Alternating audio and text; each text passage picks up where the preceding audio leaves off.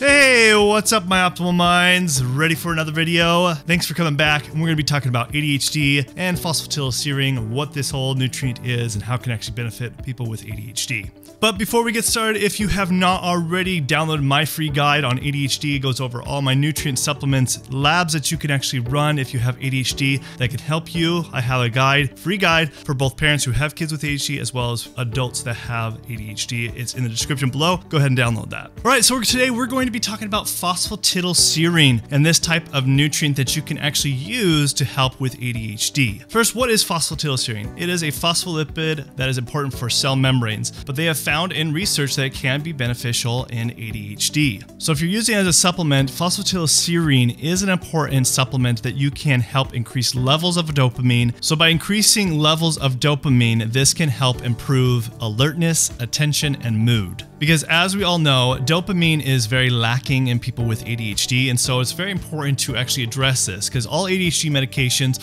help to improve with dopamine and serotonin levels for all different types of mental illnesses, but for ADHD it's helped to improve upon that. So let's dive a little deeper in the research, see if phosphatidylserine is something that you should be implementing if you have ADHD. So there was a study published in 2014 comparing phosphatidylserine, people who took phosphatidylserine, to a placebo in children who had been diagnosed with ADHD. After 2 months of implementing this, the treatment group showed significant improvements in auditory, memory, as well as inattention and impulsivity. Now, this was a small study involving only 36 children, so I would like to see bigger size groups of this, but this does show promise that phosphatidylserine could be helpful and effective. But looking at a more promising study, there was a study back in 2012 that published in the European Psychiatry, and they took 200 children with ADHD, which were assigned for 15 weeks of treatment with either placebo or supplementation containing both phosphatidylserine and omega-3 fatty acids. Now, the study results revealed that participants treated with a combination of phosphatidylserine and omega-fatty 3 acids experienced a significant greater reduction in hyperactivity,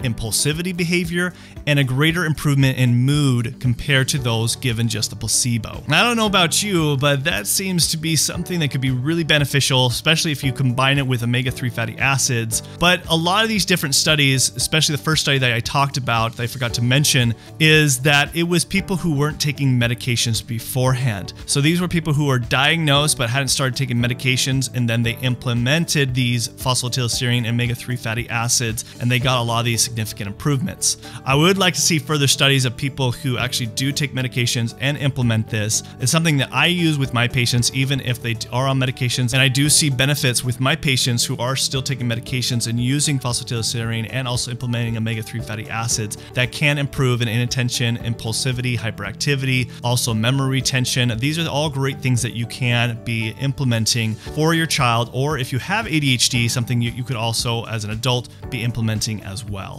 Now, if you are wanting further guidance as far as what kind of supplements to be taking or what nutrients and foods or labs to be running for your ADHD, go ahead and download my free guide that I provide for you to go over all my protocols. You can download that in the description below for both for parents who have kids with ADHD as well as adults that have ADHD. I hope you found this beneficial, and remember, you have an optimal mind. This is Dr. Grant signing out, and I'll see you guys next time.